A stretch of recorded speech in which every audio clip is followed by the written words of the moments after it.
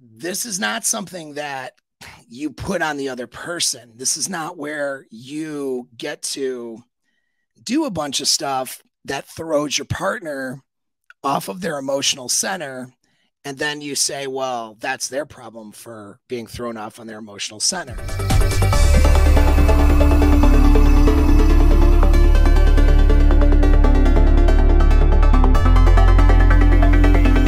Is to have empathy for your partner. You're trying to understand how women are in general, and then you deduce it down to your individual woman you're dealing with. Okay. And women would do themselves a huge favor if they did the same thing. If you understand like why dudes are the way they are or why women are the way they are in general when it comes to mating, you're going to have a much clearer picture for why your girlfriend or wife or whoever does the things that she does. And so we start there, but don't end there though either. General concepts of evolutionary psychology, you know, can leave you with a nihilistic viewpoint of the mating marketplace. And that's not going to be productive for you because each person has individual motivations based on their own background, their own personal genetic makeup and psychological triggers, both unconscious and ones that they're aware of. So that's what makes people unique. And you need to consider that. And you're looking to have empathy for your partner, which means an understanding of their perspective.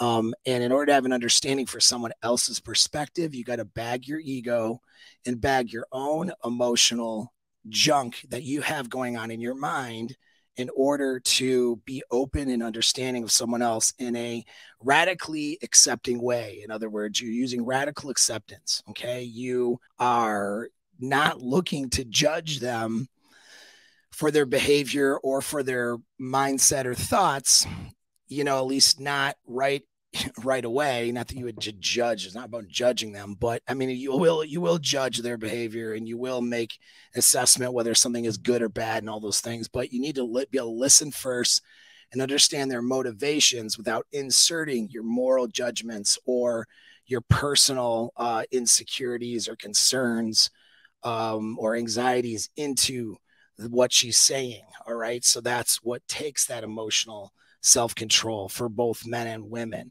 And that's a really hard thing to do, right? But it's something that is doable. And that's where you have to work on yourselves a little bit every day. Timing is everything. All right.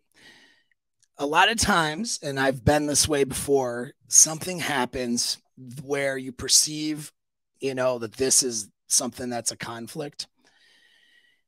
It's something that is a boundary cross or a condition cross, or maybe the threat of a boundary cross or a condition, you know, not meeting up a condition, right?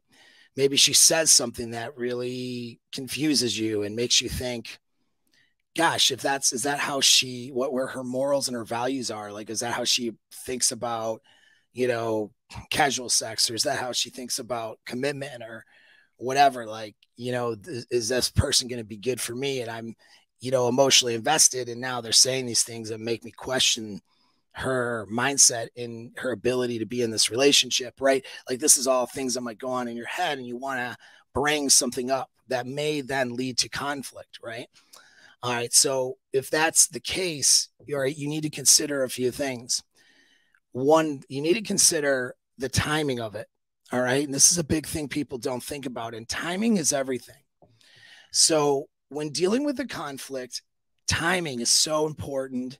And a lot of people just have bad timing when they decide to bring an issue up, and it creates a massive conflict that didn't even need to be a conflict to begin with. So something happens, what we could call a friction point, right? And that friction happens, and then let's say you're like thinking, well, I have to bring this up right away, right now. And where does that come from, right?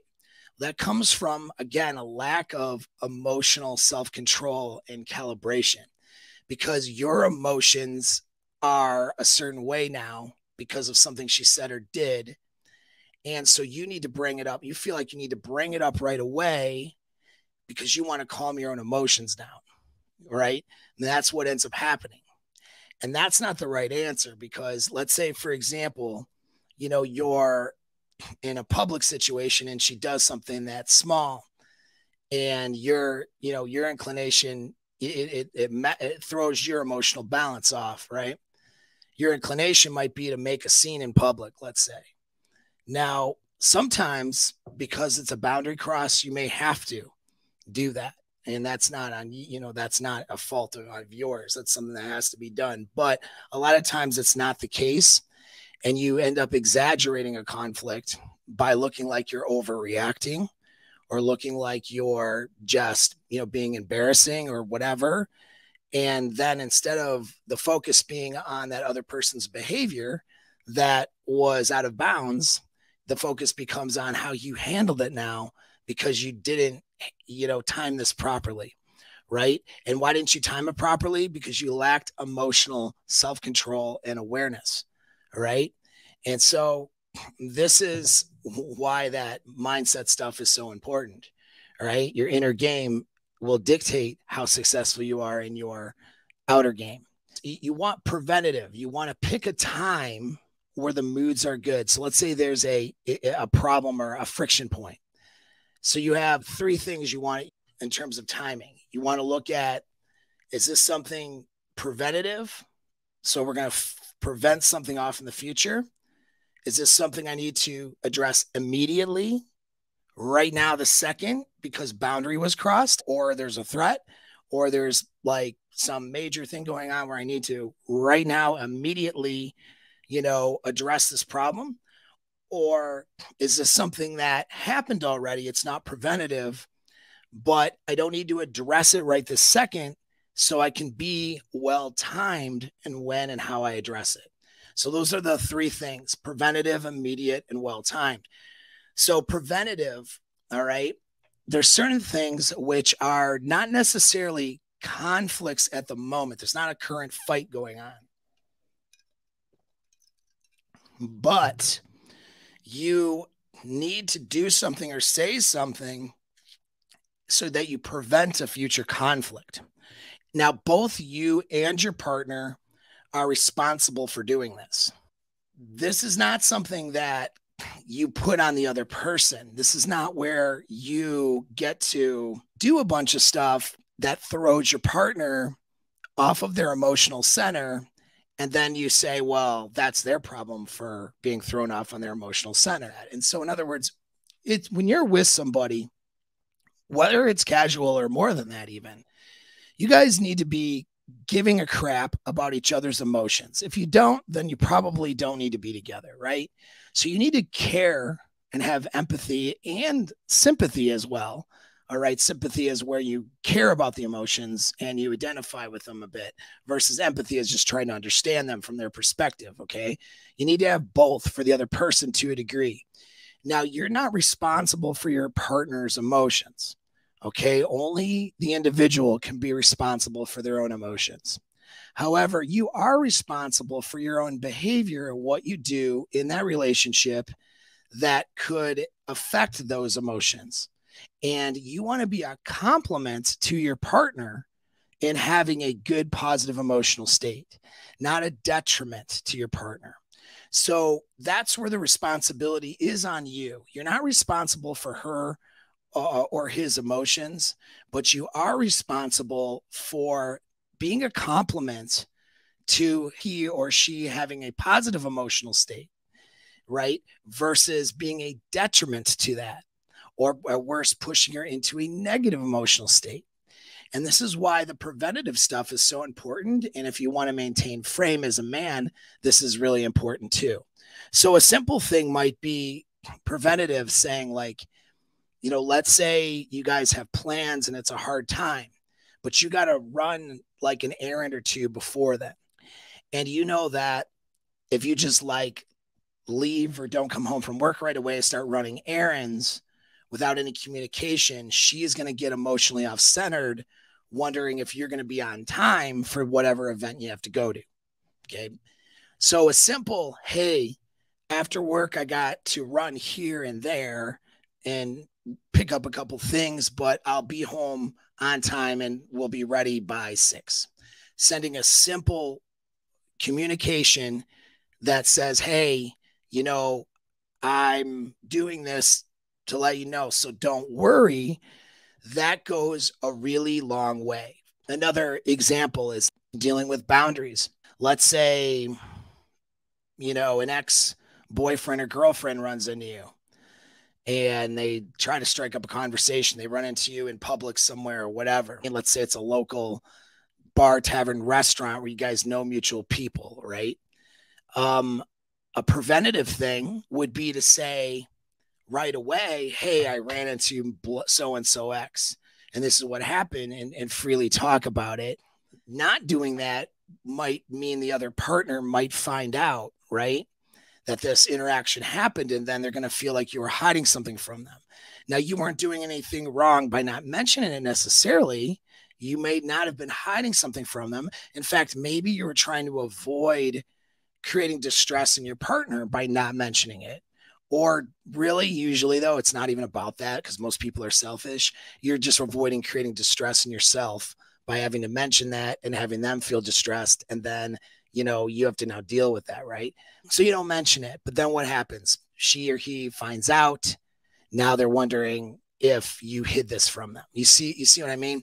And so you have to be proactive.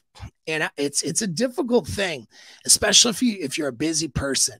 You're on your own mental point of origin and this and that. But you have to have consideration for your partner, and you have to see these pain points for your partner ahead of time. And it is up to you in order to take preventative measures to mitigate conflicts. Saying certain key things, it could be any like little thing, like, right, let's say if you're late and forgetful, do you know what I mean?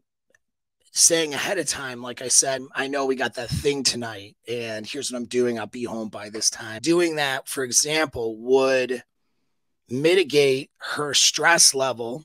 And so then it's not like, an hour before some event, you're now getting, are you coming or what? Are you right? Getting an attitude and getting this negative. Right now it's up to her or, him, if it's him the case, but it's up to, the person that's distressed to try to deal with their own emotions. But you as her partner need to help her with that.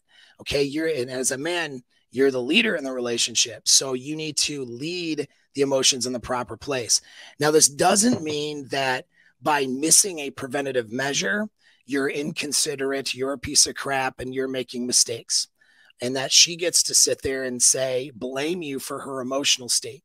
That's not okay. And so, see, this is where both partners here, and this is why I'm speaking to men and women here, because both people have to do their part in the interaction, right, in order to have a healthy conflict mitigation and management. You are not going to remember to do the preventative thing all the time. You want to put the effort in to do the preventative thing, and it will help you in the long run. Okay.